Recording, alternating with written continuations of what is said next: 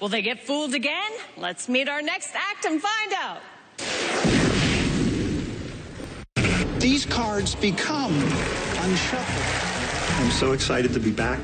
Did I fool Penn and Teller? This last time on the show, the experience was very nerve-wracking. I mean, it was tense. It says, Paul Gertner, you fooled us. Can you see that?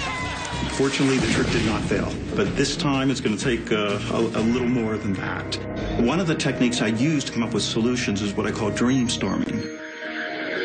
It's planting the problem in your head as you go to sleep, and your subconscious works on it. It's basically dreaming up solutions. When you wake up, ideas come up that you didn't have before. Dreamstorming.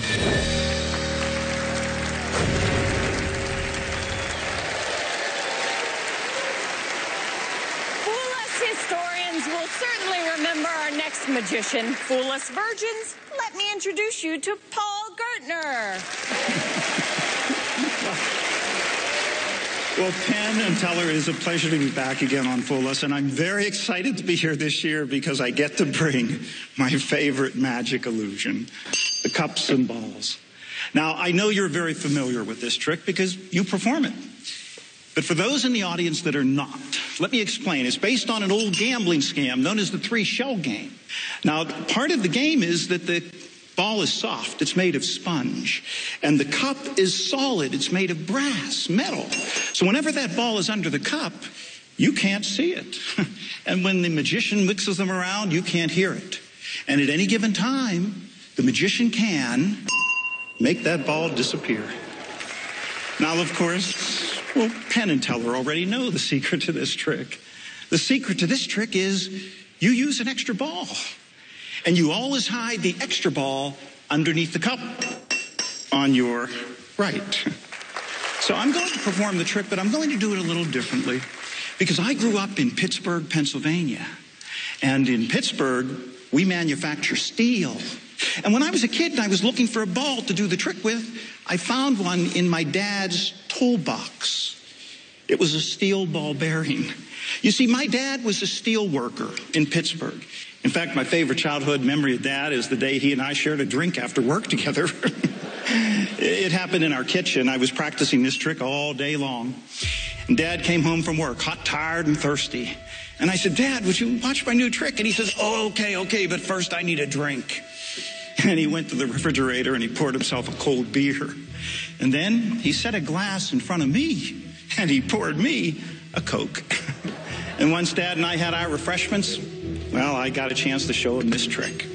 But I was a kid. I didn't know you were supposed to do the trick with a little sponge ball. And I put Dad's steel ball under the cup and I mixed them around and I said, Dad, where's the ball? And of course, he knew immediately. And pretty soon I figured it out, that you can't fool anyone with a steel ball and a metal cup because of the element of sound, unless you could cause the sound in the ball to disappear and travel over here inside your pocket. Now, that's what it looked like the first time. I'll do that again. This time, Allison, I'll let you take a guess. If you watch the ball, take a guess. Which cup do you think I just slipped that ball under? Which one? Well, no, look, I'll explain, Allison. Remember, you always hide the extra ball underneath the cup on your right. But of course, Allison, in my book, no matter what you choose, you're a winner. You're a winner. 3 cups to 3 balls. Now we're ready to start the trick. Now, if you watch the ball right here, whenever I give it a little push, okay, it will actually penetrate right through the top, balanced on the edge. I'll do that again. This time the ball will go right through the top of not 1, but actually 2 cups, like this, balanced on the edge. But I want everyone to know exactly where the balls are.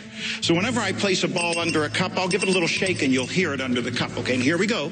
Ball number 1, under cup number 1. Ball number 2, under cup number 2. And ball number 3, under cup number 3. And if I take 2 of them invisibly, and I set them on the middle, and I give them a little tap, you see now, these 2 are empty, because they've all come together in the center. Thank you. Thank you. But you know, it is the end of the trick. And when I do this at trade show exhibits, this is the part that gathers the biggest crowds, so watch closely. You see, I actually take the ball out from under the cup, and I say to somebody, watch, I'll remove one ball from the game, like this. And then I put it in my pocket. And then I say, look, if I remove another ball from the cup, Penn, how many would that leave underneath the center cup? One. Just one, I think? Yeah, just one. But if there's one there, you see there's another over there, and I'll show you how the trick is done. You see, I never really put the ball in the hand. I never put it in the pocket. But while everyone's watching the pocket, I actually can slip the ball under the cup, and it looks like it was there all the while. But if I really get rid of it, Allison, this time take one last guess. How many balls do you think are underneath the center cup? 1, 2, or 3? For you, Allison, I did all 3. But you know, you can't do this trick with just 3 balls. You need an extra one. And Allison, where did I say we always hide the extra ball? Right. Exactly. Underneath the cup on the right. But there's another extra ball right over there, and they're both pretty big, and they're both solid and pretty heavy, but underneath the center cup is the biggest one of all, because there it is. No, that's not it. That's the biggest one. But I can't figure out where it comes from. Thank you. Thank you.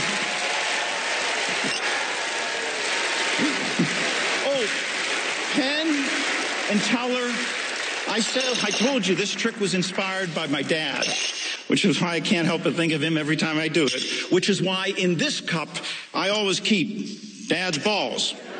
And in this cup, in honor of Dad, I always keep a can of Coke. And in this cup, well, remember, you always hide the extra ball underneath the cup on your right.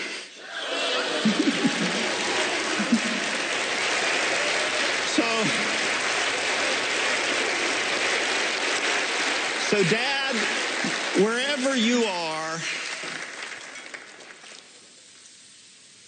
here's to you.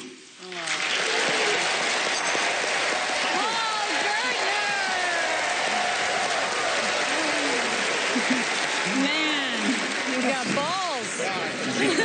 For many years. Gosh, just think, like, okay, I've fooled Penn and Teller. I'm done. But you just have to try it twice. Well, this was my favorite trick, yes. and it's just a treat to come and just do the cups and balls for them. Yeah. And I just couldn't do just the cups and balls. I had to throw a little kicker in. So yeah, you seem to specialize in kickers. Yeah, well, I think all magic should have that. I mean, that's what magic's all about. It's about having that little moment at the end where someone thinks the end is there, and then all of a sudden, boom, you hit them one more time. Wow. Okay, you know? Time to see if they got it. Penn, Teller, what do you think? We first heard about you, Paul, doing the cups and balls, and it's not fair to say that you're just doing the cups and balls, because for hundreds of years, maybe thousands, people have done the cups and balls, and it's always been a visual trick. And your genius is making it also an audio trick. And that is something that from the first moment I saw you do it absolutely blew my mind. Having that sound to do at the same time. But what people don't know, who don't know how the trick is done, don't know is that you found special sleights and special handlings just to deal with the sound. Yeah, if you were to write a book on this, which I imagine you will someday because it's so brilliant, you will have to have a whole separate thing on how you make the sounds come from a different place than they actually are and absolutely be beautiful like that. Also, in magic, you know that certain things are just compressible. We all know sponge balls are compressible. Mm-hmm. Indeed, almost everything else used in every magic act is compressible. We all know how to make all sorts of things look solid that are actually compressible. You cannot do that with ball bearings.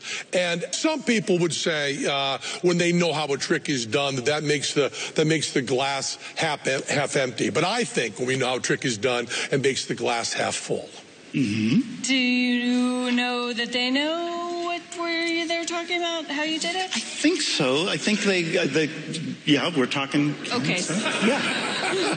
Listen, it's now a tie. You get us last time, we get you this time. Season 5, kick our asses. All right. Okay, thank you. Thank you. Paul Gertner, ladies and gentlemen. Let's take a break so we can give you time to think.